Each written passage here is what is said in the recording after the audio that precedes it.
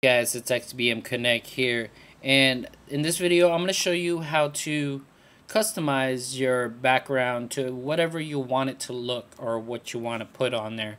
As you can see right now, the XBMC is defaulted to this blue bubble bezeled look. Now if you're tired of it, here's a solution.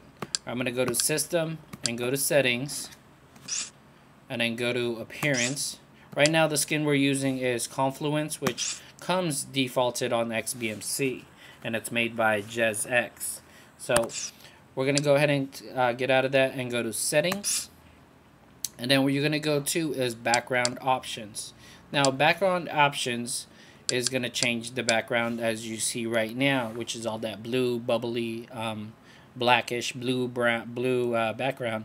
Now what you're going to do is click on Enabled Custom Background.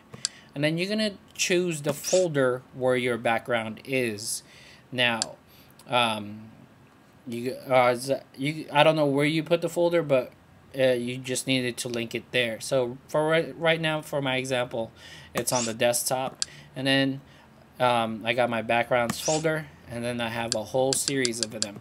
Unfortunately, you can't have interchangeable wallpaper on the default XBMC skin of Confluence, but I'm going to show you that on another skin on how to do that.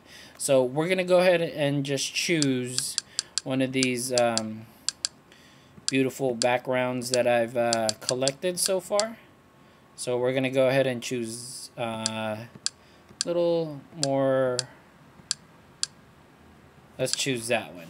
So we're going to go ahead and choose this one, and then just click on it, and then instantly the background will change.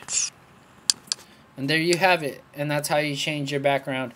Now if you don't like the way it looks, then go ahead and go back to Settings, go to Appearance, and then go to Settings again, and then you can change it to whatever you want.